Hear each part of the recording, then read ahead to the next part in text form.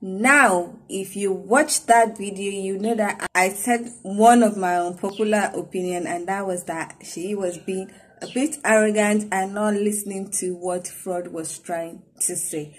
I still stand by that. I also think that Venita and Jackye need to get a grip of themselves and leave Khafi alone.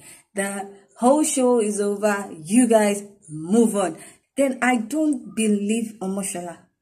Omoshola use that diary room. Like everybody, sometimes you be like, get out of there, get out of there. And then you come and tell me you do not know anything about bigbrothernaija or whatever. Hi guys, welcome back to my channel. My name is Petite Diva and this channel is all about reacting to everything reactable and also about compilation videos. So if you like videos such as that, please consider subscribing by clicking on the red button that says subscribe, and don't forget to click on the bell notification icon by the side so that you're notified anytime I upload videos. Now today is all about the bbnaija 2019 reunion. That's the Big Brother Naija 2019 housemate reunion. So we're going to be discussing the day 4 event. If you've not watched my day 3 event, I will leave a link to the video in the description box so that you can check it out. Now, if you watch that video, you know that I said one of my unpopular opinion, and that was that she was being a bit arrogant and not listening to what Frodd was trying to say. I still stand by that. I also think that Venita and Jackye need to get a grip of themselves and leave Khafi alone. The whole show is over. You guys move on. Khafi did what she wants to do. Khafi is that way. You don't have to associate with her. You can just be colleagues in the Big Brother franchise business or whatever you can call that. Also, I think Omoshola is not being truthful about not knowing anything about bigbrothernaija or Big Brother Africa before entering the house. Now, if you want to know the basis of my unpopular opinion, then keep on watching. So let me do a recap of the events that occurred. There were 6 housemates that were invited to the day 4 session, at least physically in the studio. We had Seyi, we had Frodd, we had Omoshola, we had Jackye, we had Venita, and we had Kim Opera. So I think the whole focus of that day's session was supposed to be on the diary room and thoughts about Biggie. So they showed a clip of some of their housemates talking about Biggie, what Biggie meant to them, and the rest. Then they now focused on the diary room session and showed some clips of people's diary session. They showed when Seyi talked about the fact that he was getting close to Tacha and he really doesn't like it. They showed a session of when Omoshola was complaining about something and complaining about the loss of his coins and whatever. Ebuka talked about the fact that Omoshola's first diary session was a hit online, that a lot of people loved it and it was trending. People were wondering what was going on with Omoshola because you know Omoshola talks a lot. And then he now put a question about between Jackye and Omoshola, who used the diary session the most and who used it well, because he said something like most of the past there was the housemates of the bbnaija and Big Brother Africa say you win the show through, most of the time you win the show in the diary room, either through your talking or through your nomination. So Jackye felt like, okay, that Omoshola actually used it well because he talked about things, he was not really being spiteful. While the other party, she actually called the other party and Ebuka was like, so you don't want to say her name. She was not like the other party. Then Vanessa said the parrot party, and Jackye now said the parrot party.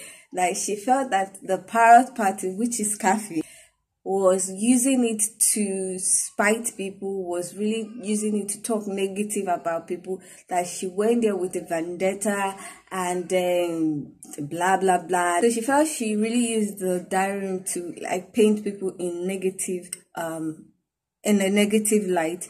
And then also when Venita was asked, Venita felt that she overdid it, that she actually said she actually mimicked her, if I can put a clip, and then said Khafi was putting on a production, not really having a conversation with Big Brother, that she was putting up a Nollywood production. And at the end she was like, oh, that Khafi really, that she has to give it to Khafi. Khafi did well, Khafi put up a show.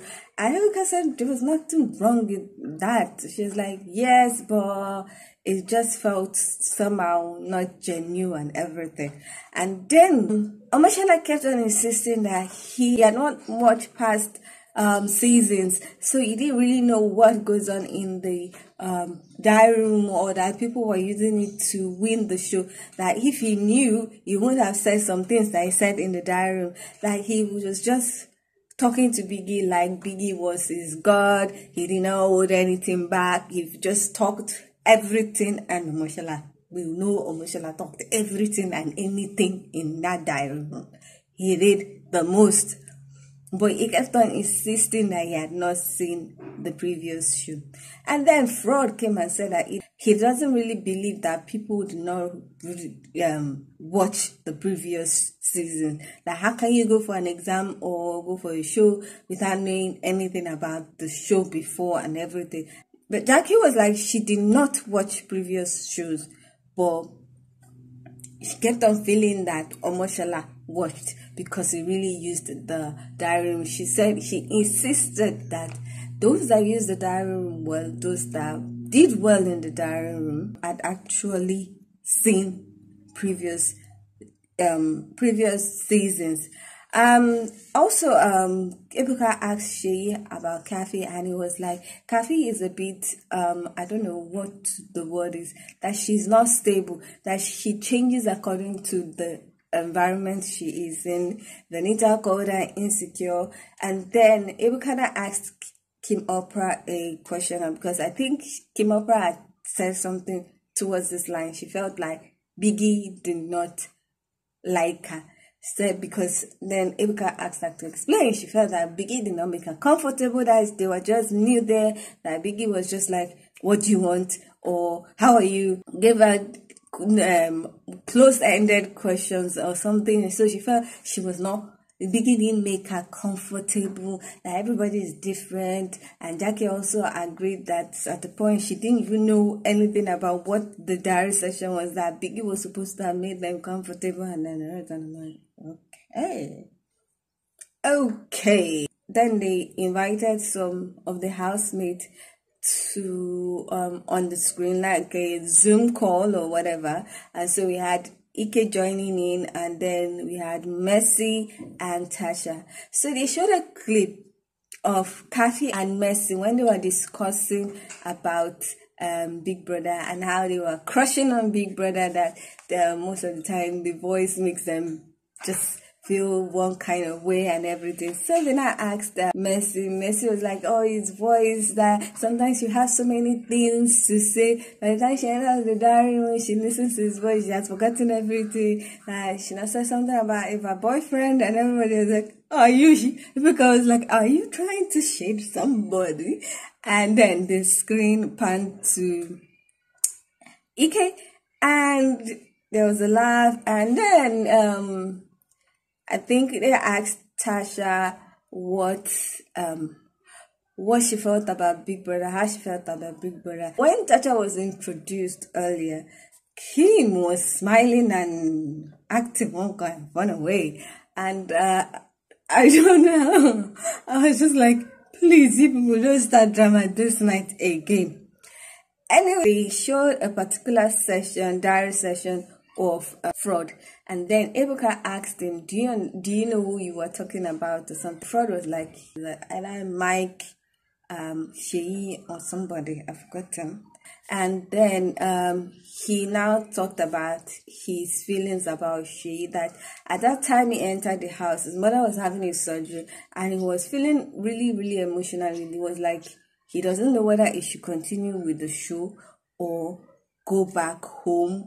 Like, he doesn't even know what he's going to find at home. That he came to the show to make a name for himself so that he can take care of his family and take care especially of his mom. That so he was now having like a contradictory mindset in the house and was really feeling emotional. So he felt really bad that people kept on nominating him and kept on going up for eviction, and he was just really emotional. So he was not talking about he had talked to Seyi and he had spoken to Seyi one-on-one and everything. So he felt that Seyi is supposed to understand him and everything. Seyi now tried to counteract her and they were going back and forth. Then Frodd said something that your mother even apologized on your behalf. And she was just like, what? And it now became it was going to escalate to something else. Ebuka tried to make Seyi keep quiet and everything, let Frodd talk and everything. Frodd was just talking and it was like he felt that he was stabbed in the back and everything. And Seyi kept on insisting that if they were still in the house, he was still going to nominate him, blah, blah, blah. And that was where the whole thing kind of ended, and Ebuka wrapped it up for the next day, which would be on Monday. I know which way that was the whole thing that occurred. Now, I really don't know what the gang up between Venita and Jackye against Khafi is all about. They need to let go. The girl played a game in the house and used the police sense on all of them and everybody, except you were able to see that she's one kind of way. And it worked. Because at the end of the day, she was the second highest winner in that house. She won a car, she won all kinds of things. I can't even remember, but I know she won the car using her head and making smart moves, using all of them's head. Even though it was double, for me, I felt that was kind of a terrible move.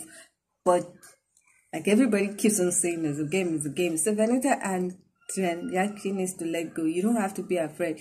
You can just be acquaintances, like I earlier said. Then I don't believe Omoshola. Omoshola used that diary room. Like everybody, sometimes you be like, get out of there, get out of there. And then you come and tell me you do not know anything about bigbrothernaija or whatever.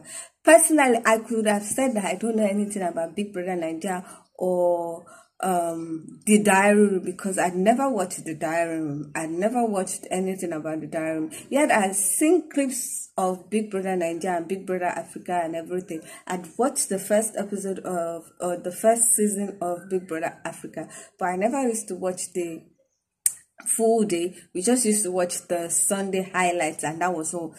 So I didn't know anything about diary room. But as a pharmacist, when they entered the diary room and they were talking, it clicked to me that this was supposed to be like a session, a therapy session. So me, I felt that everybody's supposed to use that. When they ask you questions, you're supposed to talk. You're not supposed to be and trying to play smart with Biggie.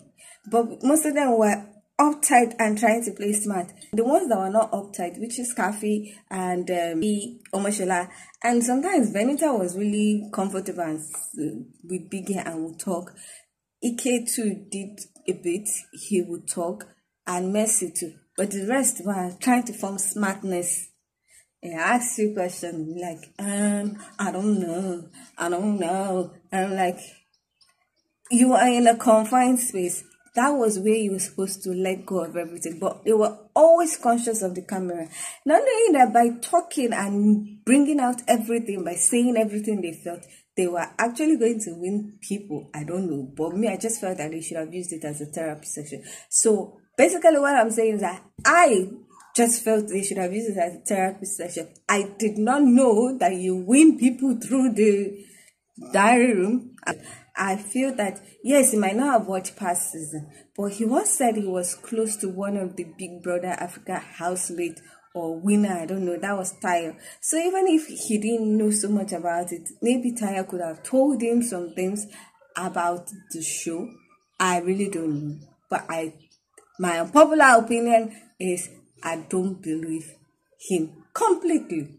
Then with Seyi, I really don't understand why Seyi behaves so arrogantly sometimes. Like, someone is saying his point, you should at least admit, okay, fine, I'm sorry that you felt like I was betraying you, but it was a game. But the way you keep on insisting, I would still nominate, I liked saying, it just gives me the vibe that this guy really needs humility check.